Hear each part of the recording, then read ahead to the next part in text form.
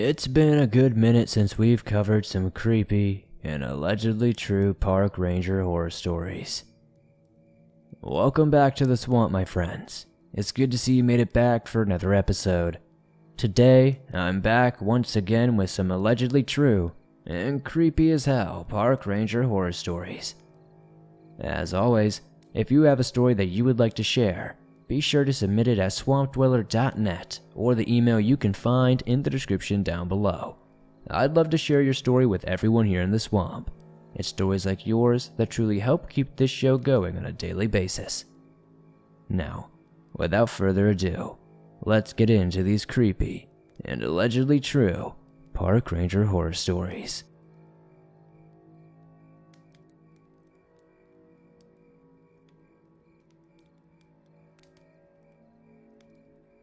Back in 1999, I used to work as a park ranger over at Yosemite National Park. It wasn't a job I ever really saw myself doing. The fact was that, after I busted my knees and had to stop playing football, the NFL was all I ever dreamed of. I was obsessed. It was football in the morning, football in the afternoon, and at night I used to dream of football.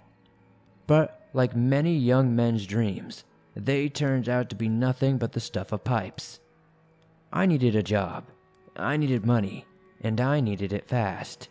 So when an uncle told me of an opening at the Yosemite National Park for a park ranger position, I jumped at the chance. He told me it was relatively easy work, mostly outdoors, and I could rely on it.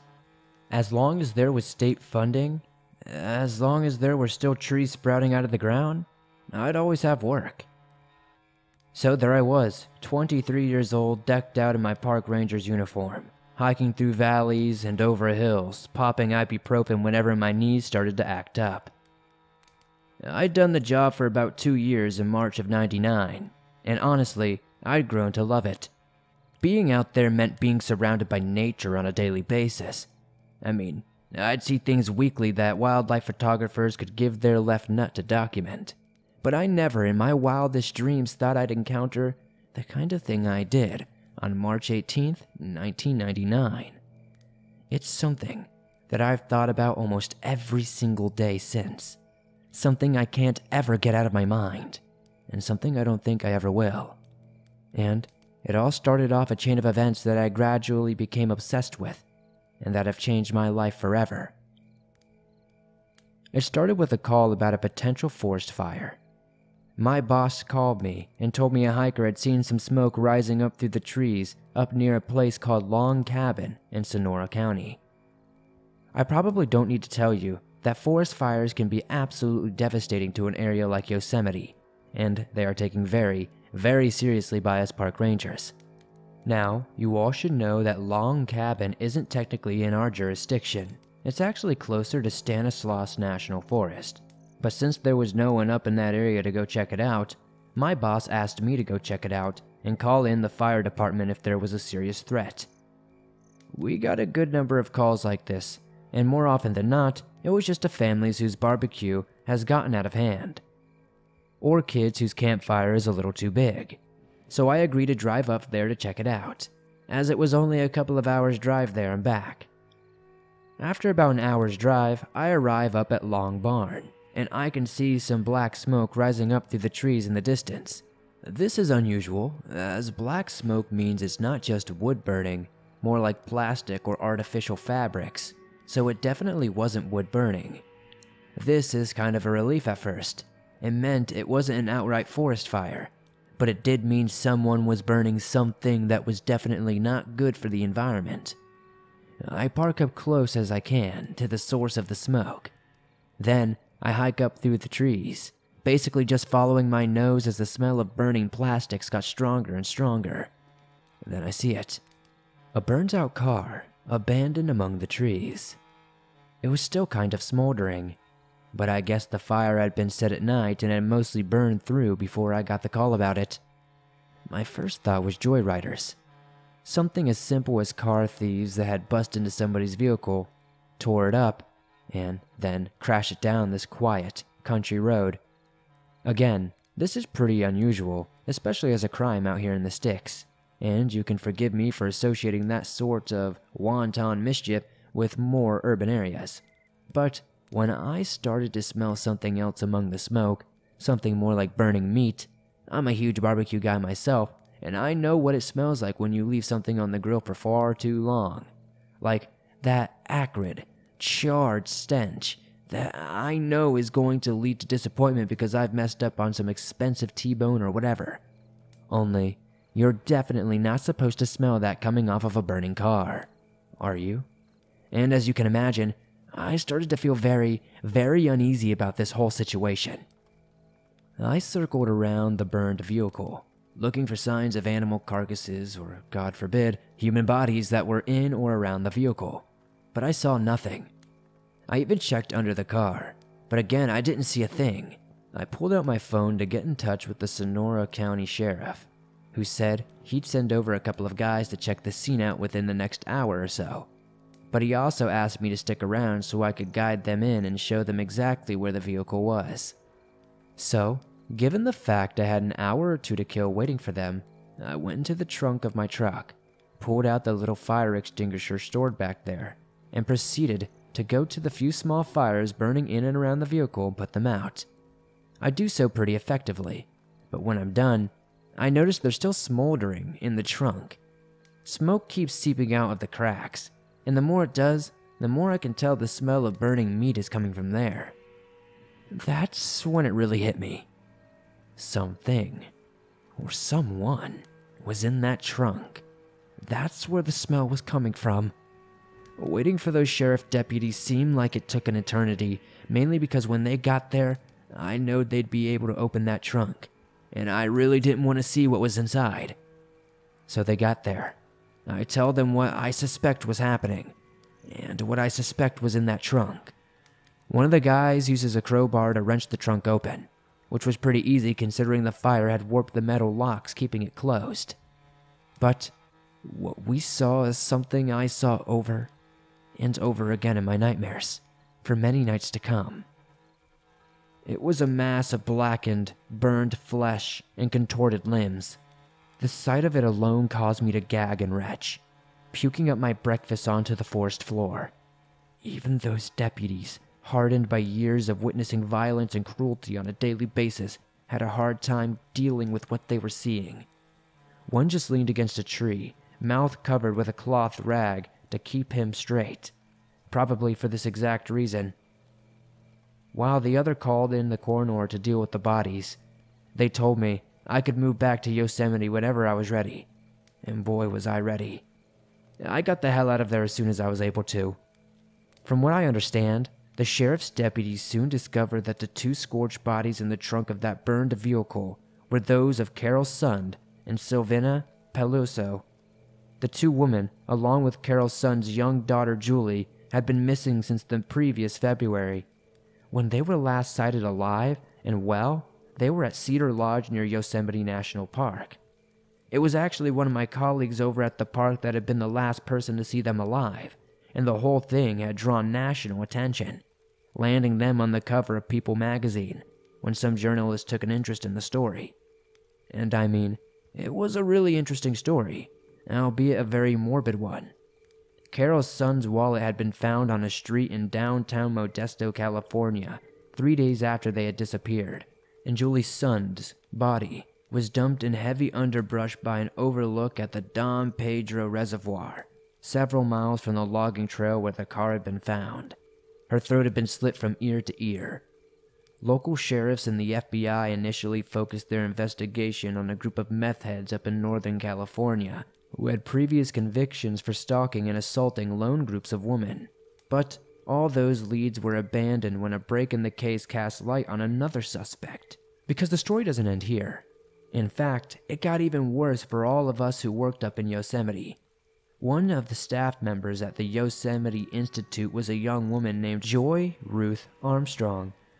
Joy was friendly, bubbly, and generally just an awesome person to be around. I'd only ever met her once or twice in my time as a park ranger, but I could see why she was a popular member of the team.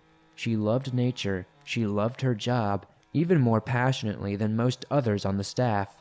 But in July of the same year of 1999, Joy had made plans to spend a weekend visiting friends down in Sausalito. Team members who lived in the log cabin she shared with them in Yosemite Village said their goodbyes, wished her a safe travel, and watched as she wandered off among the trees to catch a ride down to Sausalito. But a few days later, when she was due to return to the village, she never showed up. She'd actually left some contact details with the team just in case they needed to talk to her, but when they followed up with the call to check up on her, her friends told them she hadn't actually arrived to spend the weekend with them, and that they were starting to get worried. A group of park rangers went over to the cabin where she stayed at, only to find her white pickup truck was still parked in the driveway, packed with her luggage for the trip. Having decided to begin their search in the immediate area, the rangers split up into smaller groups. They trudged through the dense underbrush, watching for rattlesnakes and looking for signs of their missing coworker. Then, after only a short while of searching, they apparently spotted footprints, broken saplings, trampled ferns and grass, all signs that someone had recently ran or perhaps even been chased. That's when one of the rangers noticed something metallic glinting in the sunlight just a few feet away. It was a keyring, lying in a shallow ditch. It was the sighting of this keyring that led them to spot something else. It was a dead body. It had on the white t-shirt and blue jeans that Joy had been wearing the day she left, except now they were filthy, dirty, encrusted and blood-stained. But despite bearing such similarities to our missing coworkers, it was impossible to immediately identify her body. That was because whoever killed her had also taken the time to cut off her head, decapitating it completely. For those of us who worked in and around Yosemite, Joy's murder meant that the nightmare of those who burned the bodies, the nightmare we had all tried to forget about, had come back with a vengeance. The killings were made even more disturbing to us by how rare it was for anything like that to happen in this area of California. According to one of the older rangers, the last known murder to occur inside Yosemite's boundaries happened 12 years earlier in 1987, when a guy pushed his wife off a cliff in order to collect on a life insurance policy. As you can tell, I've thought about this whole thing a lot and researched the various murders a whole lot, and I've discovered that the chances of being murdered in one of our nation's national parks are about 1 in 20 million. Basically, you have more of a chance of drowning in your own bathtub. So, please don't think this is an actual thing.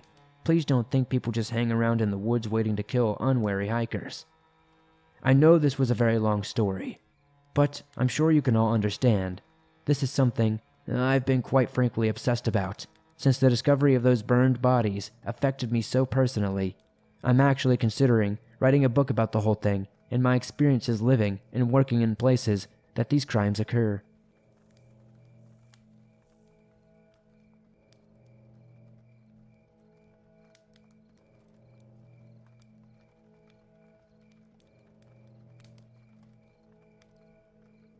I will not tell you who I am. I cannot tell you where this happened, and I cannot tell you when this happened. I got death threats for months after this. I had to quit my job. I had to move. I had to change my entire identity to stop people from finding me. Some of you sickos will no doubt put in the time and research into working out all the details yourself, but just let me make it clear that my details were expunged from the employment records, and you will never, ever find me. And so, I can finally make my confession in peace. I used to work as a park ranger at a well-known, frequently visited national park. At this national park, there was an old ghost story that the veteran rangers used to talk about. They used to talk about these weird noises that would come from a lake. The noise had apparently sounded like a puppy yelping and splashing, but the ranger who heard it could not swim and was not about to put himself in danger of drowning just to save a dog. The next day, the body of a young child washed up on the shore. It was never a dog out there. It was a child that had fallen in the lake after being out there exploring unsupervised. The park ranger was devastated, his spirit crushed that his selfishness had resulted in the death of an innocent child. He was haunted by the thought, took to drinking, wore himself down until one night, while sleeping in his cabin, he heard a familiar noise coming from the lake. It was the sound of a little boy, crying out to be rescued. He ran to the lakeside, dived into the water, and struggled his way into the center of the body of water until he reached the side of the splashing. But there, he only saw the smiling, bloated corpse of that same little boy who dragged him beneath the lake and drowned him, just as he had. That is the way the story went, and to be honest, I thought it was the biggest load of bull I had ever heard in my life. I told the crusty old-timers that same thing, that I'd have to be of diminished capacity to believe a crock of bull like that. But instead of laughing or whatever, like, okay, maybe this guy isn't as dumb as we first thought, they got all annoyed about it. They told me not to disrespect the angry spirits of the departed. But then it was my turn to laugh. I could tell the difference between them getting annoyed over me disrespecting the dead or whatever, and them getting annoyed over me not, respecting their dumb story. The following week, I found I had my shift pattern switched to nights. I confronted them about it and told them I was not impressed that they were so immature as to switch my shifts up, but they insisted that it was only to cover for a guy whose mom had taken ill and had been forced to drive back to his home state to take care of her. I did not believe a word of it, and I was just straight up angry at that point. Angry that a pair of grown men would lie about something like that, basically just to gaslight me. But I did not want to show them how frustrated I was. I would just take their crap on the chin, so to speak, and not give them the satisfaction. So the first night I am there in the lakeside cabin, I am settling in to prepare for a long night of utter boredom, brewing coffee, and playing dumb mobile games, when I hear something from outside the cabin. I put down the phone, get up and walk over to the door. I open it up as much as I can so I can listen out for what it is, but I recognize it instantly. It is the sound of splashing, coupled with the sound of a child crying out for help between spluttered breaths. Haha, very funny. I remember shouting out into the darkness. Think you can scare me with your dumb stories? Well, I did not believe them, and I do not believe you now. Try it on someone with an IQ as low as yours. This was obviously their little game playing out. Their attempt to scare me into submission and believing their backward-ass ghost story. But I was not about to let that happen. I went back inside, slamming the door shut and jamming my AirPods into my ears on full volume to block the noise out. They were selfish, vindictive people. That is what I told myself anyway.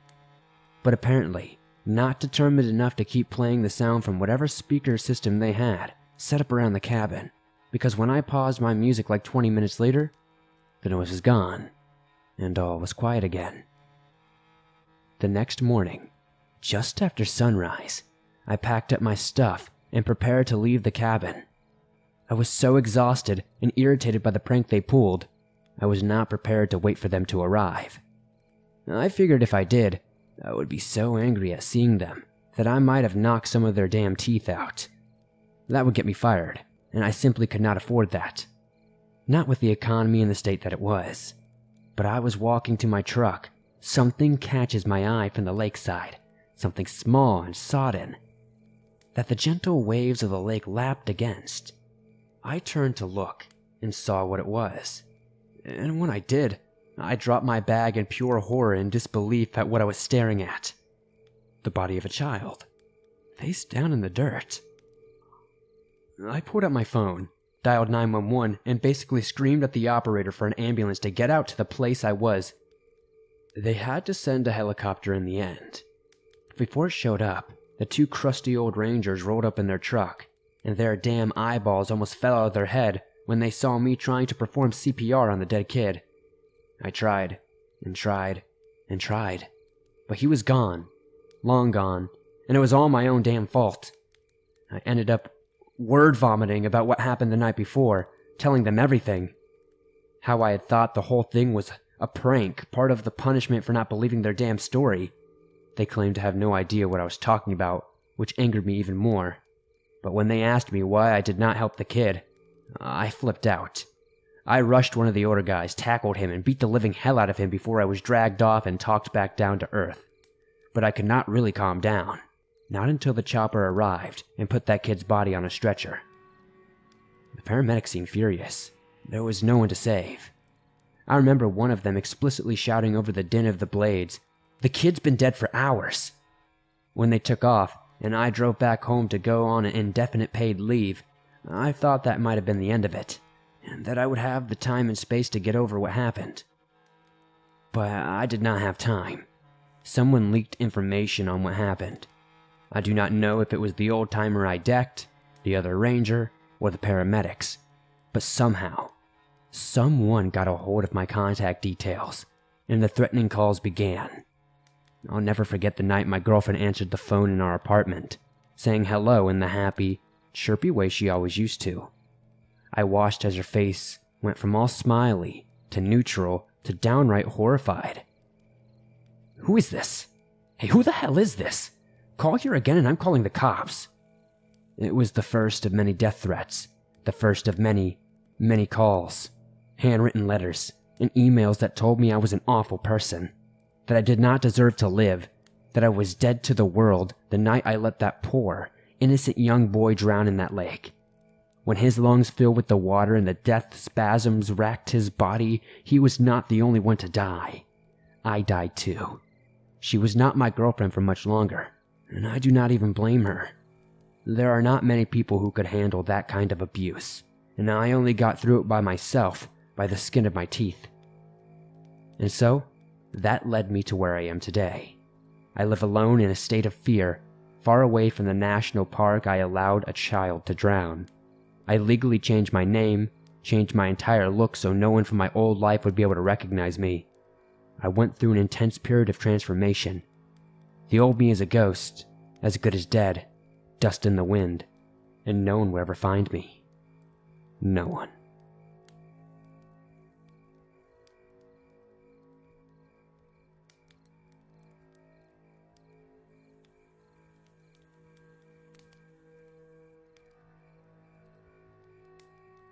My name is Tom Kinski, and I am the vice chair of the Boston Grotto, a cave-in club affiliated with the National Speleological Society. We meet the first Wednesday of every month on MIT campus and regularly send out open invitations in the hopes of attracting new members. There are always people who show up interested. I'd like to think this wasn't just due to the pizza we order in the upper crust on Charles Street. But who am I kidding? Everyone loves pizza. The Boston Grotto also organizes yearly caving trips to some fascinating, far-flung places. Last summer, we planned a deep cave expedition in the Karstik limestone plateau of southern Turkey. We actually helped map out the lower reaches of the cave system, extending the depth of the Morka cave from 919 meters to 1,240 meters. It is now officially the third deepest cave in Turkey, all thanks to our hard work and dedication. It's a very, very fulfilling hobby, but caving is neither easy nor is it really relaxing. In fact, on occasion, caving can be hazardous, terrifying, or even fatal. I have plenty of stories detailing brushes with danger and death, but the one I'm about to tell you is the one that sticks with me the most. So a few years back, a park ranger from the Glacier National Park in Montana got in touch with the NSS regarding a previously unexplored cave system.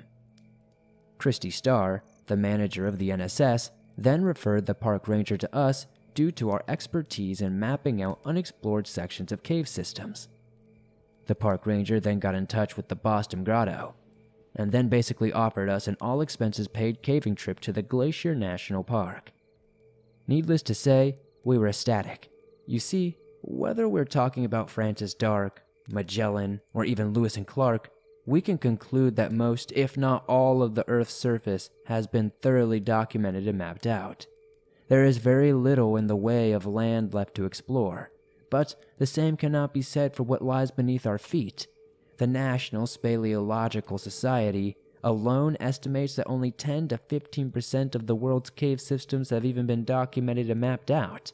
And I'm not sure people realize just what an opportunity that presents to people like us.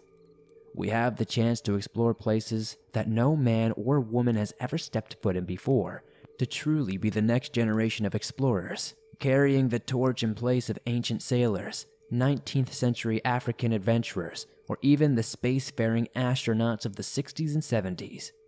I mean, there's the very real possibility of being able to name something like the Kinski Caves, or something along those lines. The very real possibility that some of us could be immortalized in the way that Stanley or Abbott have been, giving their names to Port Stanley in Africa or Abbottabad in British India. And so it was that myself and 2 other members of the Boston Grotto ended up driving all the way out to Montana in a van filled with caving gear, snacks, and beer. Given that the drive took a couple of days, we made something of a road trip out of it, stopping at Chicago to stretch our legs and take in the sights of the Windy City.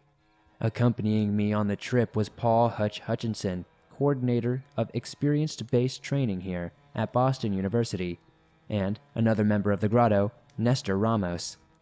Previously employed by Lynchburg College, Virginia, Hutch had expanded the outdoor leadership program to including backpacking, rock climbing, horizontal caving, vertical caving, and canoeing, as well as creating an academic minor in recreation.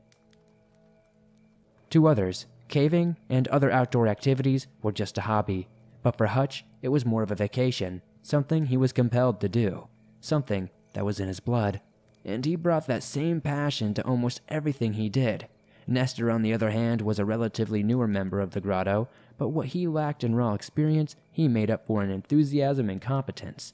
He was a natural in many ways and made the younger me very envious indeed. After almost 5 days' worth of driving, we finally made it out to Browning, Montana. We stopped to get a bite to eat and then headed further down the highway until we reached where we'd be staying, the Traveler's Rest Lodge, a set of log cabins that were every bit as charming and as rustic as I had imagined.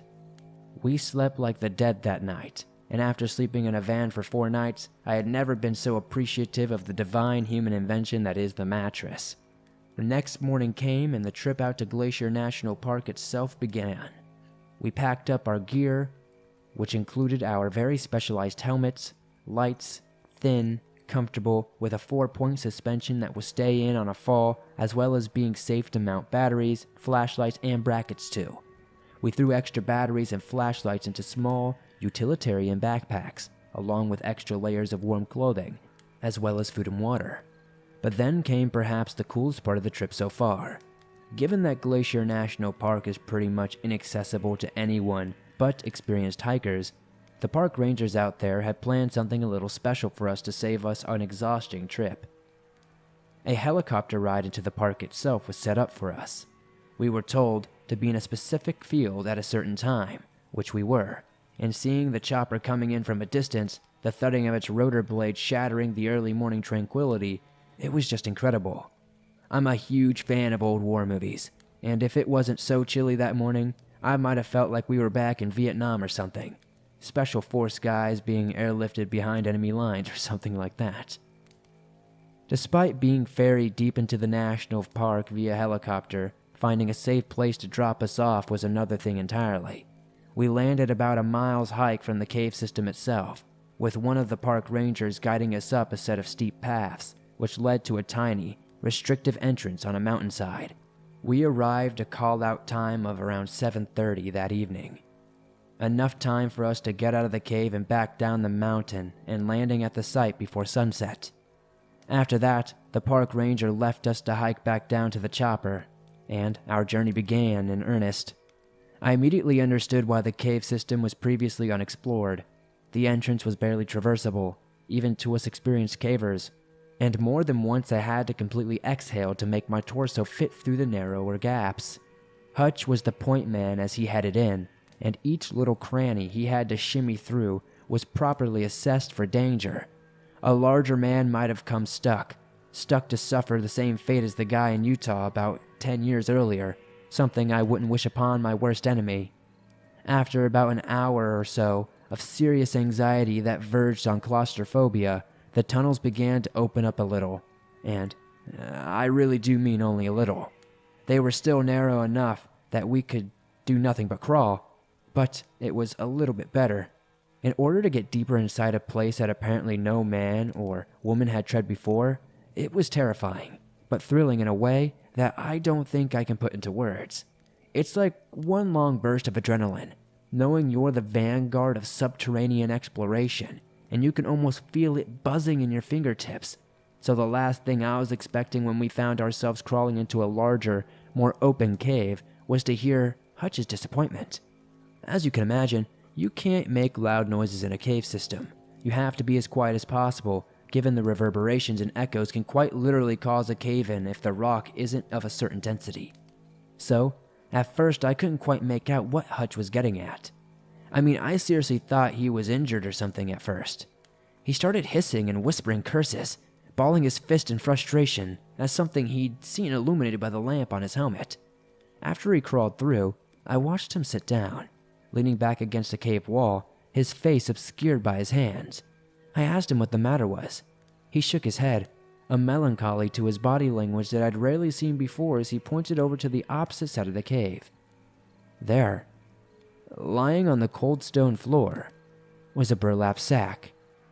A small leather-bound notebook sitting just nearby.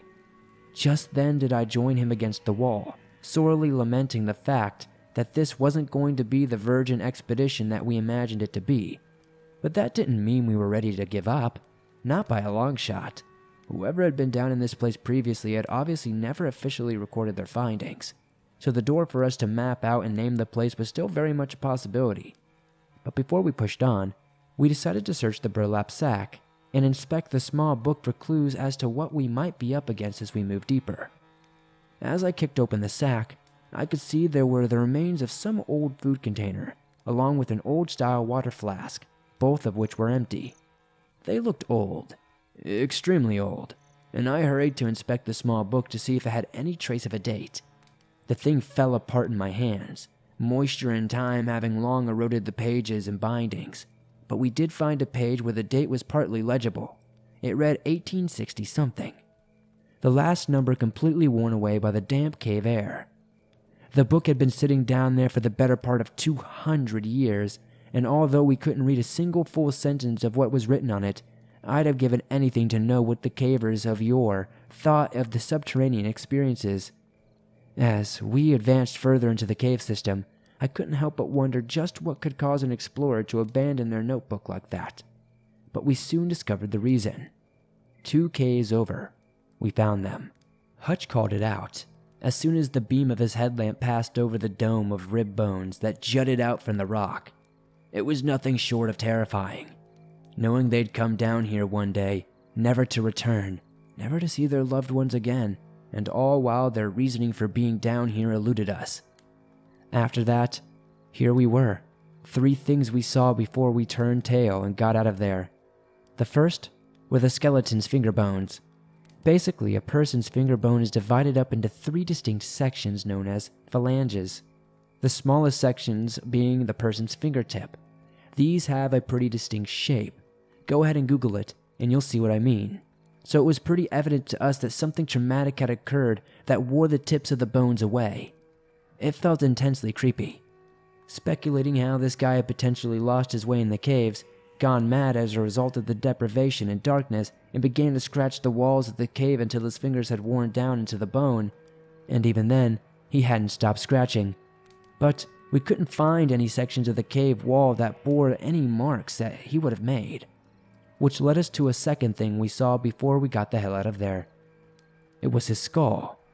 There were scratch marks on his skull, right around the orbital sockets. None of us said a word. As we studied this thing, the yellowing bone under our headlamps, it was obvious what had occurred here. Down in the dark almost 200 years before, he had scratched out his own eyes. We were already backing out of the cave at that point, praying we wouldn't get lost on the way back as this poor soul had obviously done. I tried not to think about the moment that poor soul's lamplight had run out, condemning him to spend the last little time of his life in absolute darkness. I tried to show Hutch and Nestor, but they weren't in the least bit interested in hanging around any longer, and to be honest, I totally understood why. As we sat around the open field that we had landed at, waiting for our helicopter taxi to arrive, we agreed not to talk about what we had seen until we got back to Boston. There was a good chance that if we told the Rangers what we had seen, they'd ask us to go back in to retrieve the body of the old caver, something none of us were particularly keen to do. And as much as we agreed not to talk about it until we got back home, there never did come a time when we discussed what we had seen down there. Ever. I mean, when the park rangers asked how the caving had gone, we just told them it was unsafe to be down there, and there was no chance of turning the cave system into a tourist trap, let alone a place for experienced cavers to go when they wanted a challenge.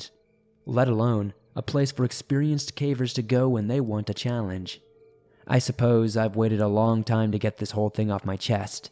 So now, I suppose everyone knows about the body down there in the caves of Glacier National Park.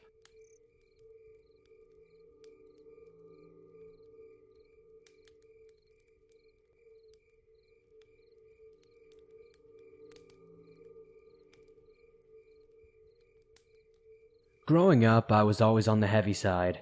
I suppose it is because I come from a family of food lovers, whose portion control was never their strongest suit.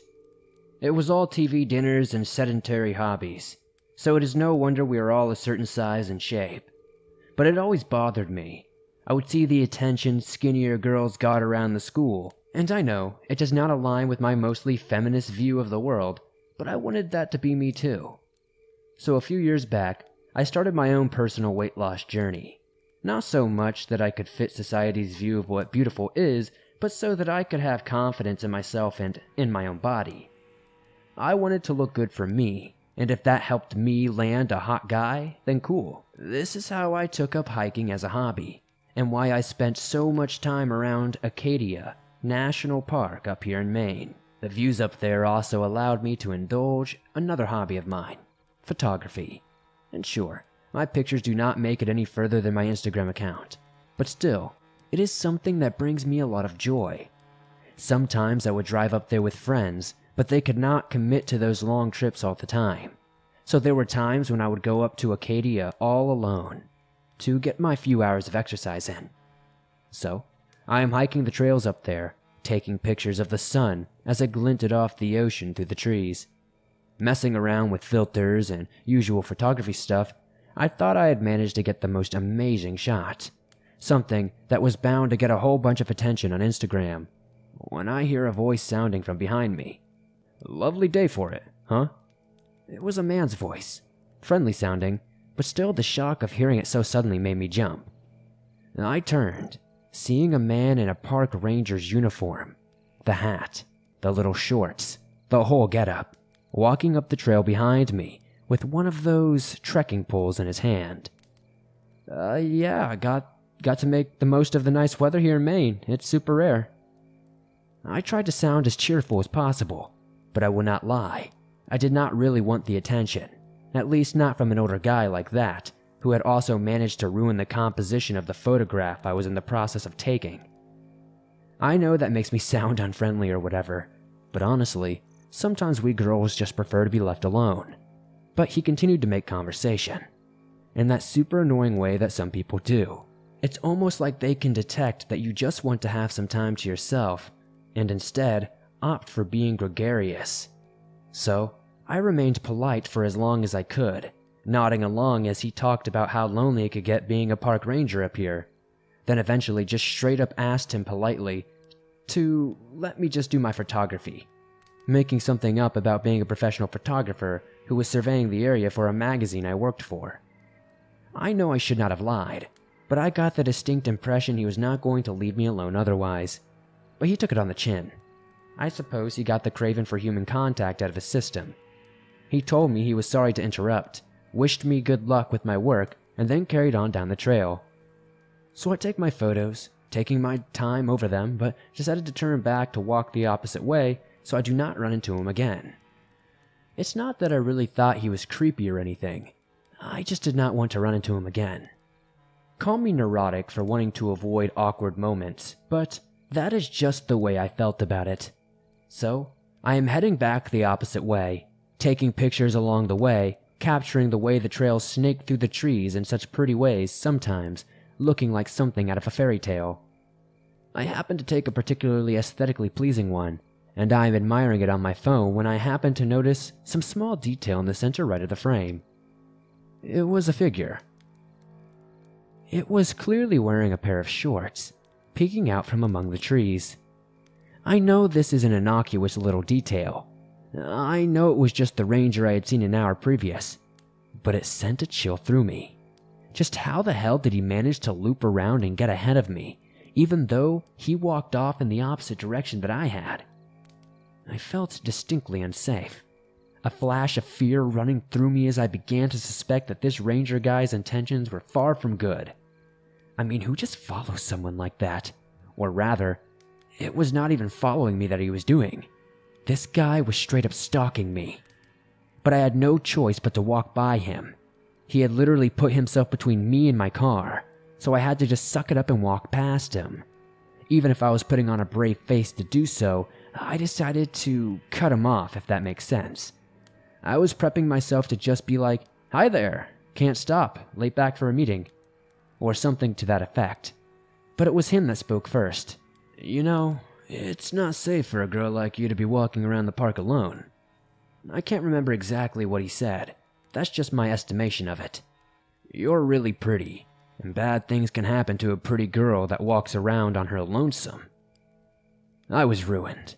I tried to think of something witty to say, some cutting retort that would shame him for being way too familiar. But I could not. I was just terrified. Who the hell says that to a total stranger? So I just carried on walking, at an increased speed, ready to call 911 if he started to follow me. But he didn't follow me at all. He just shouted, "Where are you going? Don't you want some company? Take care of being rude like that, little lady. You might just end up being rude to the wrong person." I thought stuff like that only happened in horror movies, or something like that. That creeps like that could not really be walking among us. Or if they were, I suppose I just hoped I would never encounter one. So I get to the end of the trail, back to the parking lot where I had left my car, when I see another ranger milling around the area, taking little markers out of his truck or something. I walked up to him and demanded to know who the ranger on duty was, describing the guy that I saw, how his uniform was all dirty and stuff, how he carried that trekking pole, when suddenly I just started to feel sick. This ranger? His uniform looked almost nothing like the guy back in the woods. It was clean, pressed, and starched, lighter khaki color and different styles of patches on it. Same kind of Maine Park Service thing, just different looking. I knew what he was going to say before he even said it. There was no other park ranger on duty at the time. He was the only guy in the area, and no one else should have been wearing a ranger's uniform. He saw the look of horror on my face, that nauseous, shell-shocked look as I realized how much danger I had been in walking around with that guy on the loose. I told him everything, but I did not stick around to see what came of it. I just got in my car and went back down north towards Ellsworth. And it took me a long time before I was able to go back to Acadia, even with friends. I make a point of never, ever going to secluded places like that alone now. It is just not worth the risk of running into someone like that. Someone willing to dress up to trick young women into feeling safe when they may well have had quite different intentions.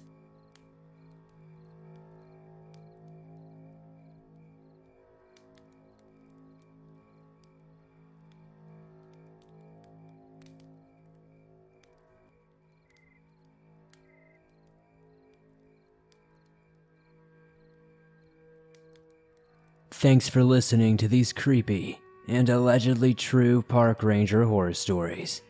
If you enjoyed these stories, please be sure to hit that like button as it helps me out a ton. The more likes this video gets, the more YouTube promotes it in the algorithm. If you're listening to this on iTunes or another podcast platform, please give this a 5-star rating, as it truly helps the show grow. If you guys are new to the channel, why not join us? Hit that subscribe button and turn on notifications to never miss a new video, as I upload them on everything natural and supernatural almost every single day. I'd love to know down in the comments down below, what story was your favorite tonight? I'd have to say, that first story might be my favorite. That was pretty intense. If you're on the go and don't have YouTube Premium, but you would like to download and listen to your favorite Swamp Dweller scary stories no matter where you are, you can do so absolutely free by downloading them from iTunes, Spotify, Stitcher Radio, and just about everywhere else you find your favorite podcast online. If you have a story that you would like to share in a future video, whether it's a park ranger story or something out in the outdoors that you experience, I would love to share it at swampdweller.net or the email you can find in the description down below. If you guys would like to support the Swamp outside of hitting that like button and subscribing, maybe check out the merch store. I have hoodies, t-shirts, face masks, and much more. I'd love to see you guys wearing some cool Swamp Dweller threads. Thank you guys as always for supporting the Swamp the way you do. I couldn't do this on a daily basis without all of you guys hitting that like button, subscribing, and sending in the stories that you do. Again, if you have a story that you'd like to share in a future video, send it in at swampdweller.net. I'll see you guys soon with another creepy video.